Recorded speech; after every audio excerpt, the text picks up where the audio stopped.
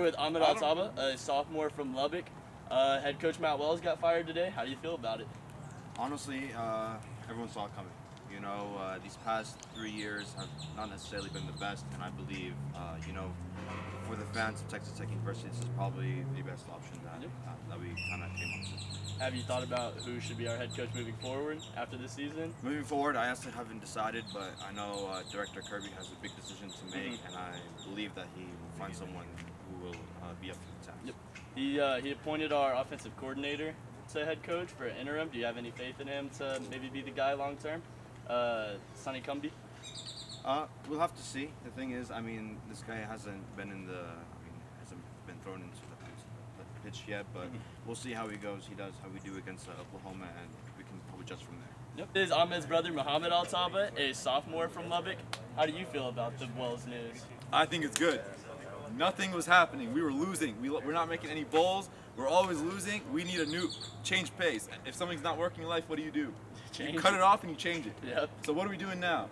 Changing it. We're cutting it off and we're changing it. Yeah. We want Mike Leach back, right? So that's your candidate for next guy? You want Mike Leach? I think Mike Leach should come back. I would take Mike Leach. I think he wants Mike Leach too. Yeah. We can try him out. Do you have any faith in Sonny Cumbie, our offensive coordinator? We'll have to see. We'll give him a. I mean, you got to test him out first. You know? Yeah, he's getting his fair chance. So I feel like if he gets the groove going on, we start winning. I think we can do something good. Yeah. I'm here with Amin Mahmoud. I'm a senior mechanical engineer here at Tech, and I'm from Houston. Nice. Head coach Matt Wells is fired today. You finally, first of all, finally. That man needed to be gone when we played Kansas or before. And honestly, now that LSU head coach is also open, and I hope we get him. Ed Orgeron? Yeah. Yes, sir. He's a good candidate. Have you thought at all about our current OC, Sonny Cumbie, who's going to be our interim for the rest of the year? I mean, let's see how he can produce. But he produces for the upcoming games. We got OU coming up. Let's see how bad we play against them. But maybe, why not, you know? Yeah. I'm here with Elizabeth. I'm a med student at the School of Medicine. All right. You know that we fired our head coach today, Matt Wells. How do you feel about it?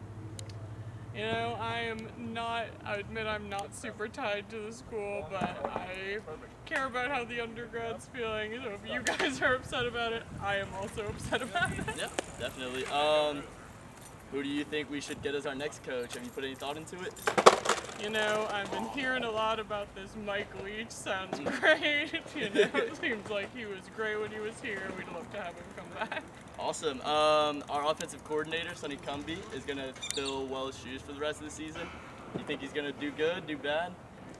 I mean, I think it's always hard to step into a new leadership position, but knows the team, knows the guys. I hope we'll do a great